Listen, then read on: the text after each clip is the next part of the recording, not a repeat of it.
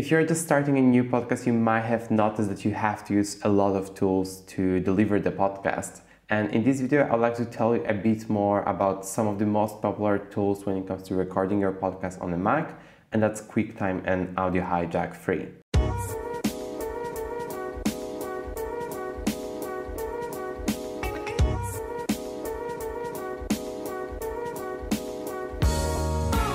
Hi, I'm Daniel and I'm a Berlin-based content creator who talks about technology and all the other stuff around it. And I've been recording podcasts for over 5 years now, and throughout my podcasting career, let's call it this way, I used so many different tools for recording. And I started with some tools for Windows, such as Audacity, which is also quite good for editing podcasts.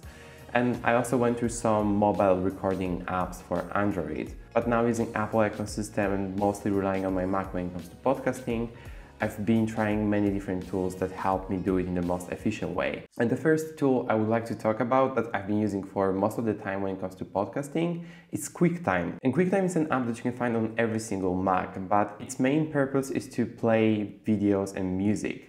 But in our case, we're going to use it for creation, and you can actually use it for recording audio as well as screen recording, as I'm doing right now with my Mac. So when we open QuickTime, we only have this window for opening video or audio. But if we go up and click on File, we actually have options to create a new movie recording, new audio recording, or new screen recording. So in our case, we want to choose new audio recording. And here we're getting this very simple looking audio recorder, which for me is actually the best feature of the whole experience when it comes to recording in QuickTime, because it's just so simple and you don't really have to do that much. Later in this video, I'm going to talk about Audio Hijack, which is an app that I'm using for recording podcasts. But what's very cool about QuickTime is that since it comes with every single Mac, it's a perfect tool for interviews. So if you're recording an interview and you want to make sure that your guest has the highest quality possible, you can just tell them to open QuickTime as long as they have a Mac, and here they can record it in a really high quality. Okay, we set some foundations, but now how to actually use it. So of course we can just simply press the record button, but there is a few more things we can tweak here. So when we click the arrow next to the record button, you can see that we can set a microphone we want to record with. So in my case, that's a microphone inside of my MacBook Pro, as well as the Samsung Q2 I have here. So now you're hearing me through the microphone on my jacket, but now when I will start recording, I'm going to record using the Samsung Q2U microphone. And as you may have noticed, I had the maximum option selected, and that means that I'm recording in a lossless quality. And both of these options are 44.1 kilohertz, if that's an information that it's relevant to you. But that's something that you should have in mind when you're editing your podcast, because if your co-host or your guest is recording 48 kilohertz, then you can always downsample to 44.1 and the sound is still going to be great quality. But that's not focus for this video. I'm going to talk about it in the future. Okay, so now we have a sample for QuickTime. We can stop recording. And now we are just getting a preview that we can scrap through and basically listen to how it turned out. So what I'm just going to do is to save it on my desktop. We can check the info of the file to see what are the parameters. And as you can see, the sample rate is 44.1 thousand kilohertz. And the bitrate in this case is 16. And that's because of the limitation of my microphone.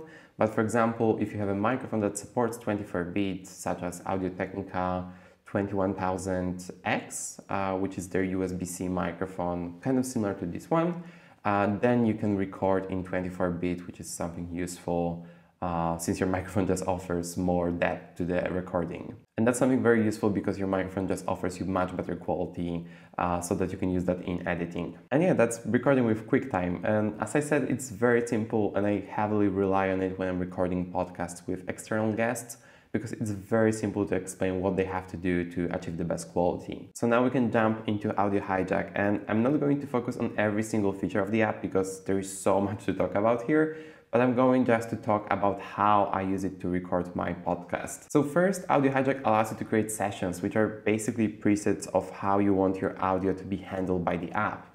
And in my case, I have a very simple session that just allows me to record audio from Skype, and that's just audio of my co-host that I'm using as a backup of the recording. And I'm also recording input from my own microphone that I'm using for editing my voice. So first let's focus on Skype. So you can see that I have this block where I can select the source that I want the audio to be taken from. And here I can select something like Google Chrome if I'm using Google Meet, for example, or for example, FaceTime if I'm recording using this app. You can also add your input here in the advanced settings, but for that I'm just using a separate track. And the next block is just a recorder. So here you can set all the settings for your recording. So in my case, the settings are 16-bit and the sample rate is the same as in any other place I showed you so far. Here you can also set the naming of the file. So in my case, just Skype and the date of the recording. And the last block here is output device, because sometimes when you're recording with Audio Hijack, you may not hear what the other person is saying. And in that case, you just have to make sure that you have selected the device that you have connected. So in my case, it's Samsung QTU microphone because the microphone I'm using has an headphone jack, which I'm using when I'm recording my podcast, so I can also hear myself talking. And the next part of it is very similar. So first of all, I have the input device that I'm using for recording. So in that case, it's Samsung QTU microphone that I have here. Then the next two blocks I have are meters that allow me to quickly see if my audio is speaking or not. And in case my audio is speaking, I just simply go to the sound setting on my Mac. And here in the input setting, I can quickly adjust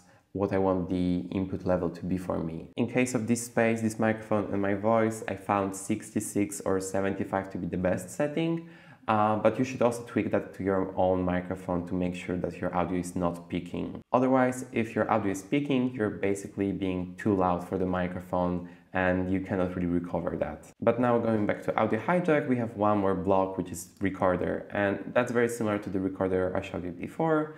So again, we have custom audio recording settings, and the settings are exactly the same as for the previous audio, and the name for the file is the same so that I can quickly reference to it. And that's the basic setup I use. And there is also many filters and many different things you can use Audio Hijack for. But for recording podcasts, I want the audio to be as little influence during recording as possible, so that later on in editing process, I can tweak it a bit more. Now I can showcase to you how it works.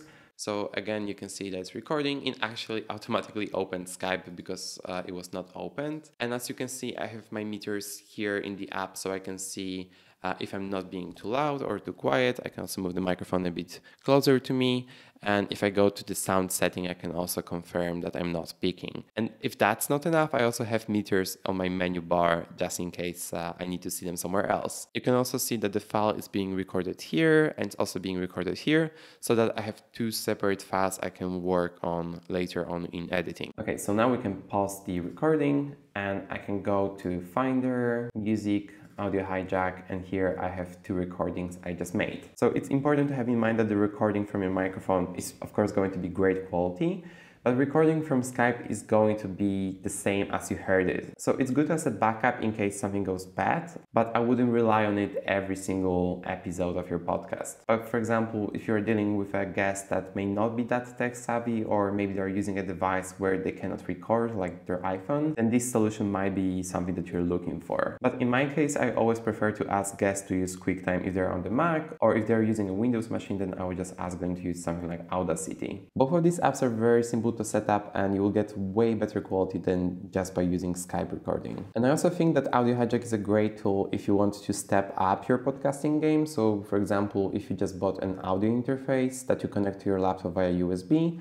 then you can, for example, connect multiple microphones, and then Audio Hijack is going to recognize all of them. So that later on you can record every single microphone to a separate file, and that gives you even more flexibility later on in editing. And there's plenty other things that Audio Hijack is useful for, like having live streams or even recording YouTube videos if you want to have more advanced audio setup. And what's most important is that it allows you to record audio from your laptop. And if you would like to record your system audio using QuickTime, there is some solutions such as Soundflower, but that's way more advanced than just using Audio Hijack, which on its own gives you so much flexibility, and I think it's really worth the money. And I'm saying all of these things just as a user of the app, and I was not sponsored by Audio Hijack. I actually paid for the app with my own money, and I highly recommend using it if you're a podcaster. So yeah, that's it for this video. If you have any question regarding recording a podcast on your Mac, be sure to leave them down in the comments. In the future videos, I would like to show a bit more when it comes to my podcasting workflow and how I work on my shows. So if you like to see these videos, be sure to subscribe to this channel, and yeah,